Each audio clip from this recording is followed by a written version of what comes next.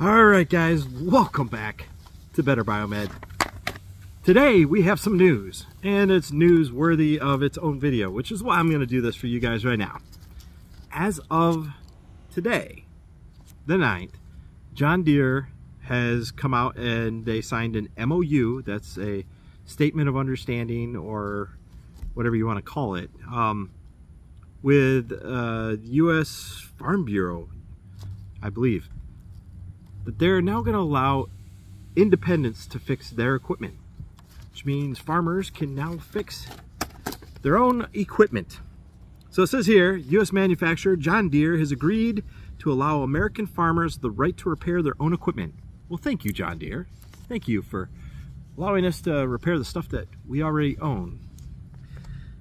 The American Farm Bureau Federation, a U.S. insurance company and lobby group, announced Sunday it signed a memorandum of understanding with John Deere that ensures any farmer or independent repair facility will be able to repair its own equipment.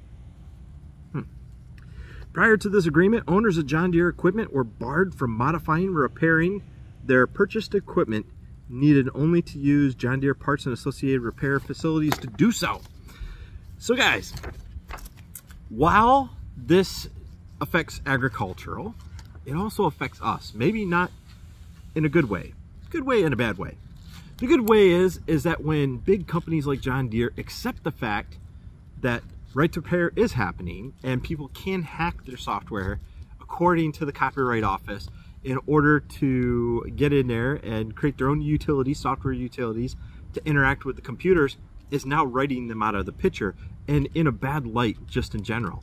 In the farm tractor area, John Deere does not hold everything. The market share that they have is going down. And right to repair is really bad PR for a company like John Deere. So, think about it in this light.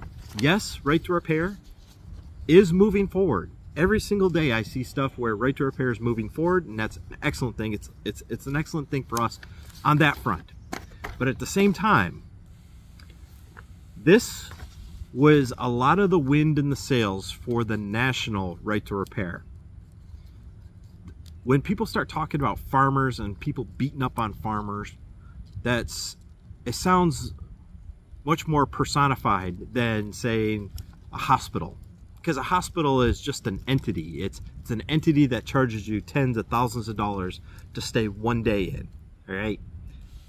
People don't have sympathy for hospitals, not unless they're starting to close. And then if a hospital closes and it's not in your backyard, what do you care? That's the problem with healthcare, is usually people don't care. But with John Deere now signing a memorandum of understanding, it takes a lot of wind out of the sail for right to repair, which makes you wonder, yes, the Farm Bureau had something to do with it, but who else is in there? Who else has been talking to John Deere and paying them?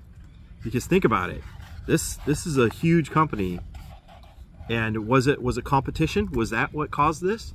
Was it really the fact that somebody was lobbying? Was it the fact that in one state there's probably some legislature that's about ready to pass? What caused this? Because it didn't just happen. It's not organic. Follow the money, guys. And all I can say is we're going to continue to fight medical right to repair regardless.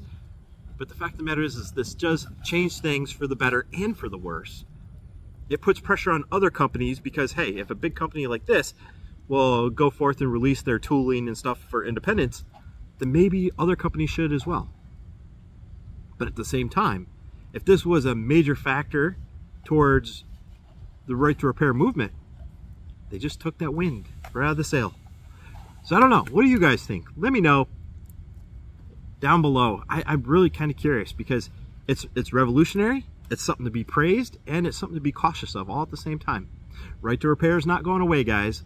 If anything, it's doubling down, and hopefully other companies follow suit. Thanks for watching, guys.